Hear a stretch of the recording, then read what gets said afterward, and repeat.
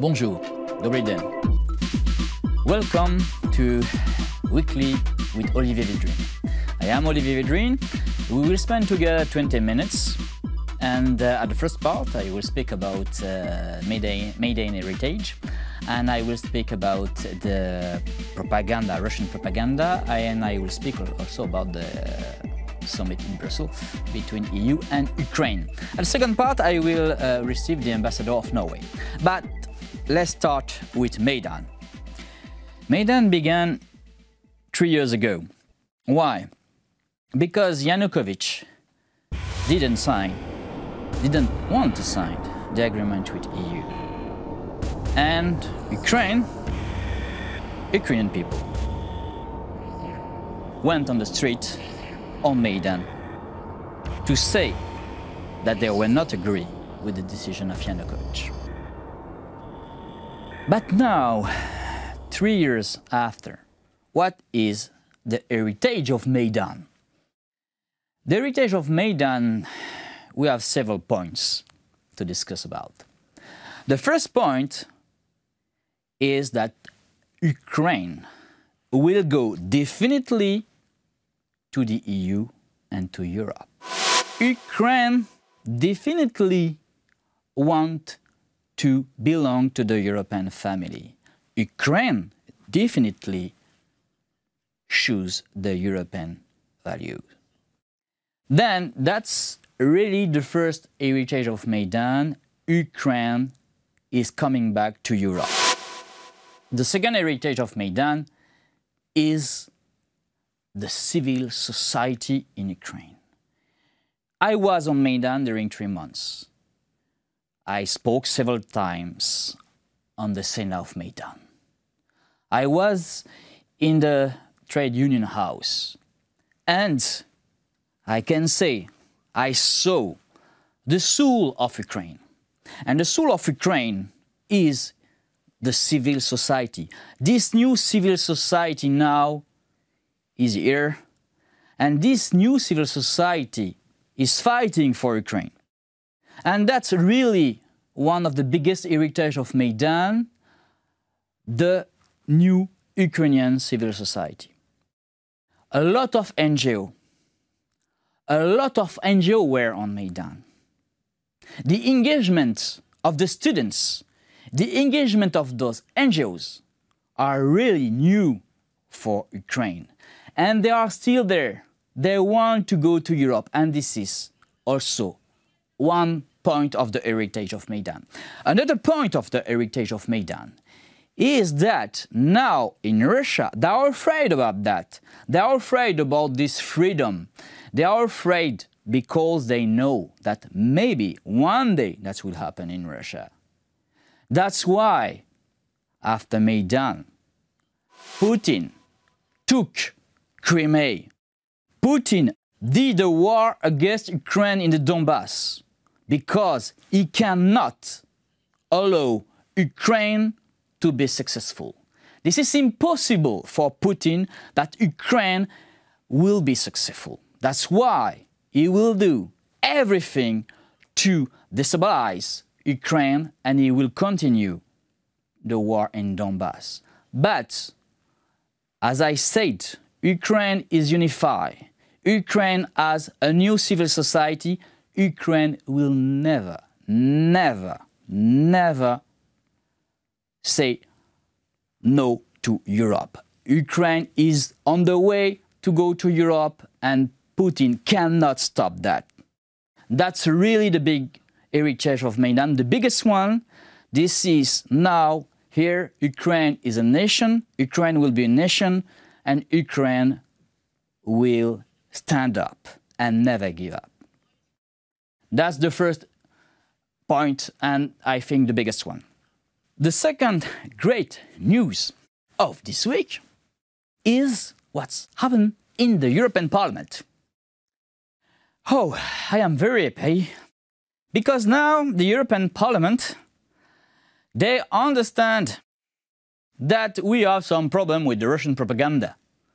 Oh my God, 3 years to understand that the Russian propaganda is really efficient the European Parliament put the Russian propaganda at the same level than the propaganda from the Islamic State. Yeah, this is very interesting. The European Parliament say that the Russian propaganda and the propaganda from the Islamic State for terrorism are at the same level. Why? Because the Russian propaganda or the propaganda of the Islamic State, they are against our European values. They are against democracy. They are against freedom. They are against solidarity. They are against what is our soul. We are European. We believe in democracy. We believe in freedom. We believe in human rights. And the Russian propaganda and the propaganda from the Islamic State, they are against those values.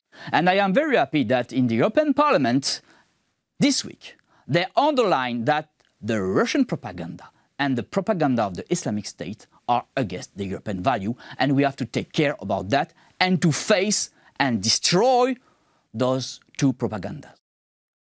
That's a good point. Now, another point, you know that this week we had a big summit in Brussels. Yeah. And that was a summit between EU and Ukraine. And the President Poroshenko was in Brussels. And really, I am very happy about the results. Yeah, we will discuss about that. Come on. First, a lot of agreements were signed. But the biggest point is that Europe, EU, will continue to support Ukraine. That's a good news. Really, that's very, very good news. And they want also to continue to put Russia under sanctions. We will continue the sanctions against Russia. Oh, great, great news, because really we need to do that. And that's really good, because you know that without those sanctions, Ukraine will be really, really weak against Russia and against Putin. That's a good point. And I was waiting for that, for the free visa regime for the Ukrainians.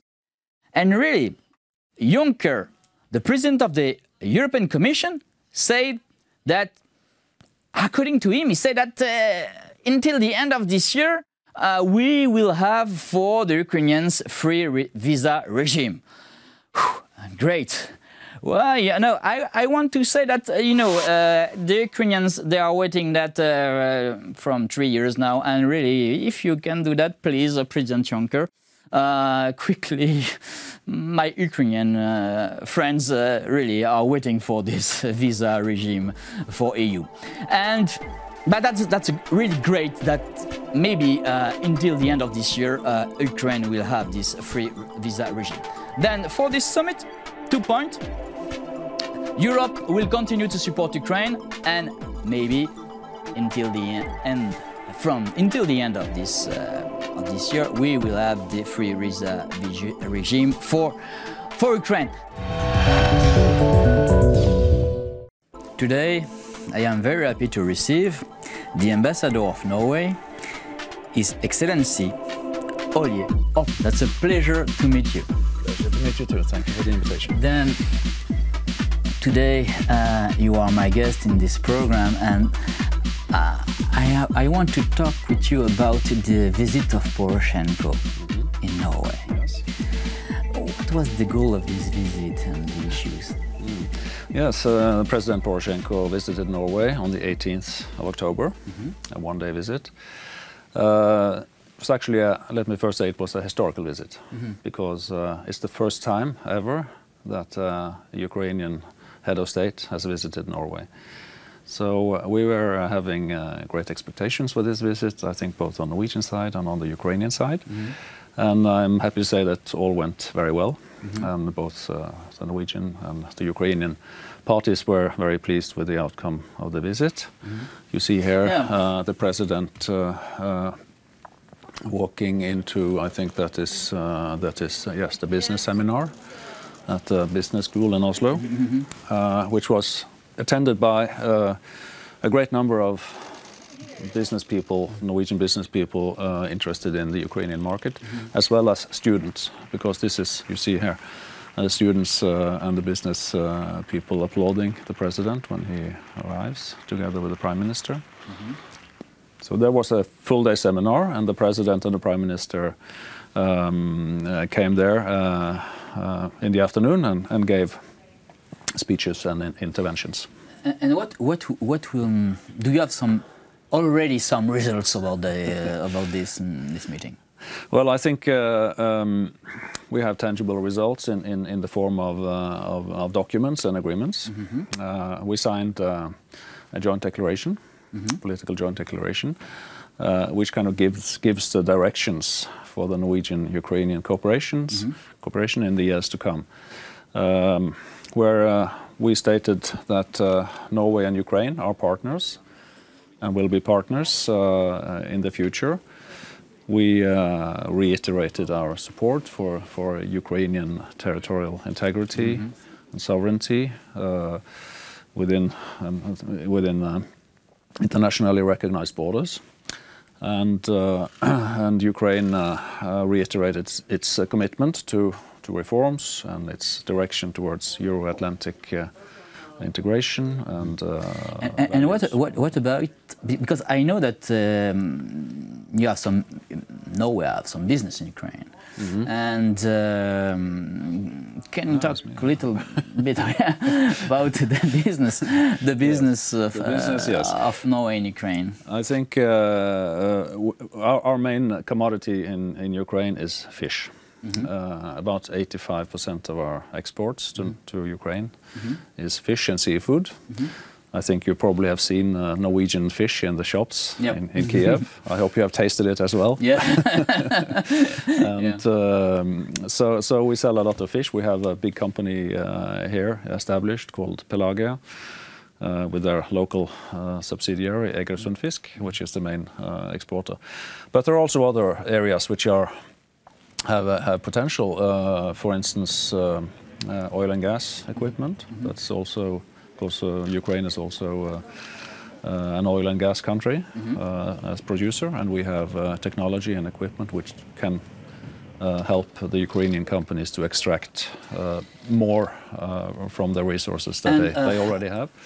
And I know also that this big business in Ukraine, but also I know that you have a very big support package of Norway to Ukraine. Yes. Can we discuss about that? Yes, we have a support package which was actually launched by our Prime Minister Erna Solberg when she visited Ukraine in November of 2014. So the President's visit was kind of an invitation which she launched at that point. Here he is in the Parliament, meeting the Speaker of Parliament, actually. And the support package this year is about 22 million euros. And we are focusing on 4 main areas. First is energy efficiency and nuclear safety. And then it is judicial sector reform. And then we have trade facilitation, trade adaptation, especially to European standards, where we have experience through our EEA agreement. And then it's also humanitarian support to especially the IDPs in eastern Ukraine. So these are the main areas we work on. Then Norway is very, very engaged in Ukraine. We are very engaged, and we have been a strong supporter of Ukraine since Maidan, and we are still a strong political supporter of Ukraine and its reform program. But I know that Norway with France, we have a common point. This is the Yaroslav, the 2 Yaroslav daughters.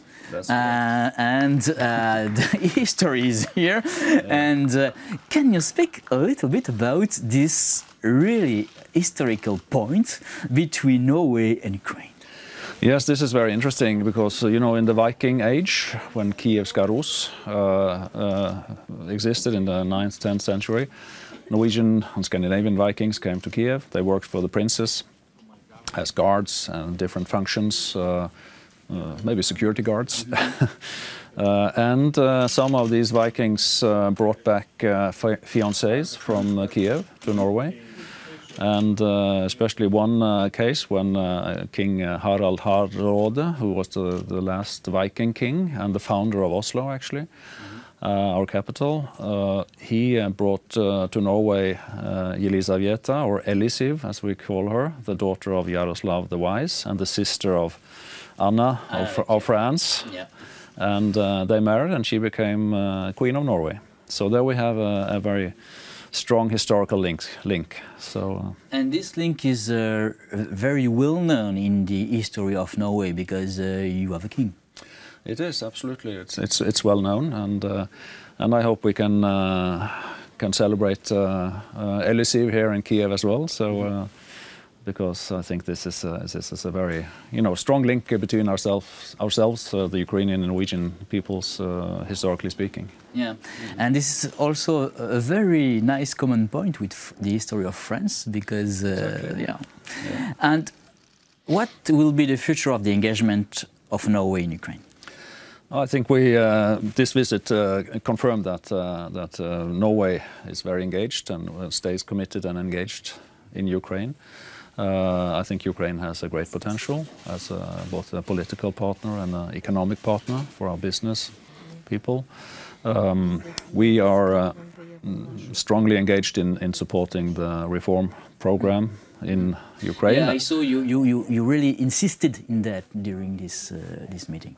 Exactly, and we also, of course, I mentioned the areas we work especially with Ukraine on, and it's important for our future relations also, and for the business development, that also Ukraine stays committed and determined to carrying out the reform program. They have started so well, and so much is achieved already, and going in that right direction, I think we have a good future for our relations. Then thank you very much. Thank you. This is that was very a pleasure to see that all the engagement of Norway to support Ukraine at first. Thank you very much. Thank you, Olivier. Thank you for the invitation. See you. Au revoir. That's the end of my program. I hope to see you next Sunday. And then, do ubачення, au revoir, навегida.